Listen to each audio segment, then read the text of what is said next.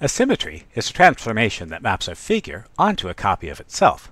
For example, if we rotate a square 180 degrees, we get a copy of the square. Or if we reflect a square across a vertical line, we get a copy of the square.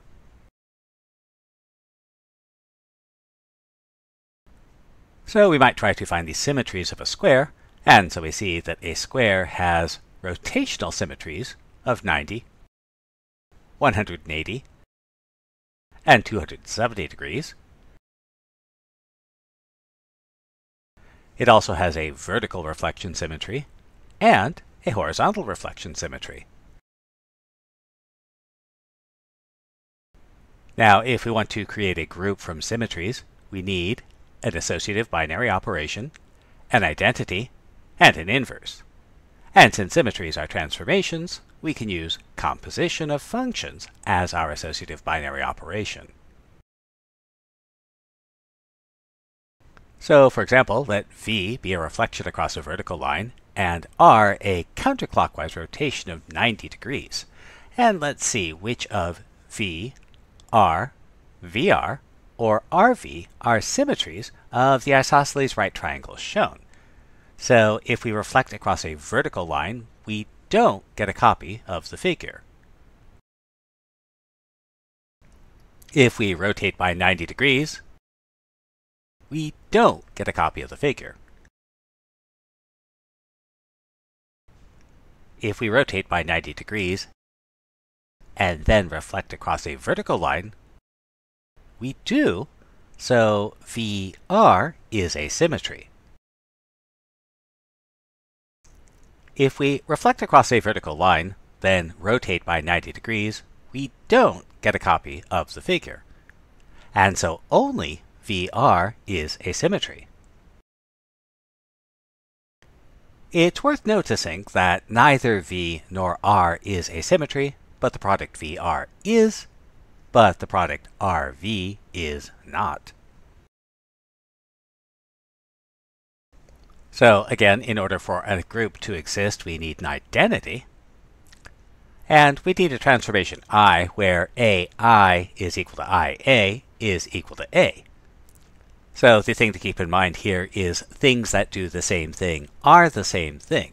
So for IA to be A, we'd have to perform transformation A and then something else to have done the same thing as performing transformation A.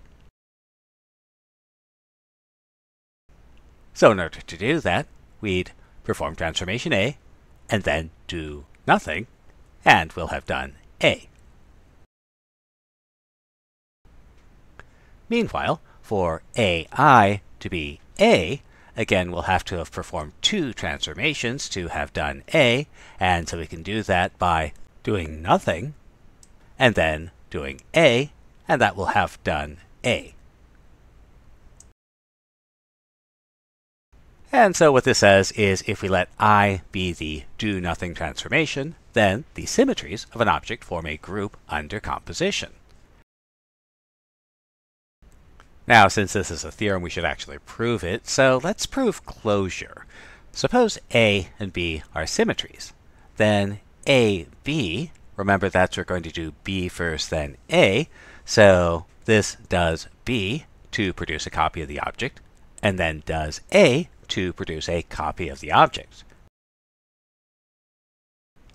And so that means that AB produces a copy of the object, and so it's a symmetry. And so our set is closed under our binary operation. As for the rest of the group requirements, well, you should do your own homework and prove them yourself.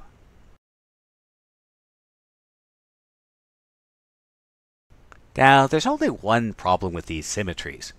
It would be nice to write a product as another symmetry. But since symmetries produce copies of the object, then all symmetries are the identity. Or are they? We hope not, because a group consisting of just the identity is not very interesting. So to see the differences, we'll label the vertices. Now the labels are not part of the figure, so it doesn't matter if they change. But this vertex labeling allows us to do two things. we can define symmetries as functions that map vertices to vertices, and to define the symmetry group as a group of permutations on the vertices. For example, let V be a vertical reflection, H a horizontal reflection, and R theta to be a counterclockwise rotation through an angle of theta. And let's express HV as a permutation. And what symmetry is HV equal to? So HV means we're going to reflect across a vertical line, then reflect across a horizontal line. Now, since we've labeled the vertices, we see where each vertex gets mapped to.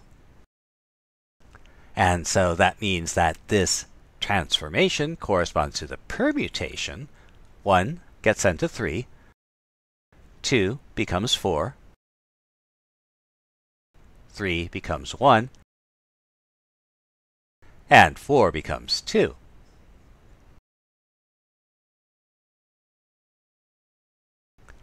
And if we think about this as a symmetry, this is the same as a rotation by 180 degrees.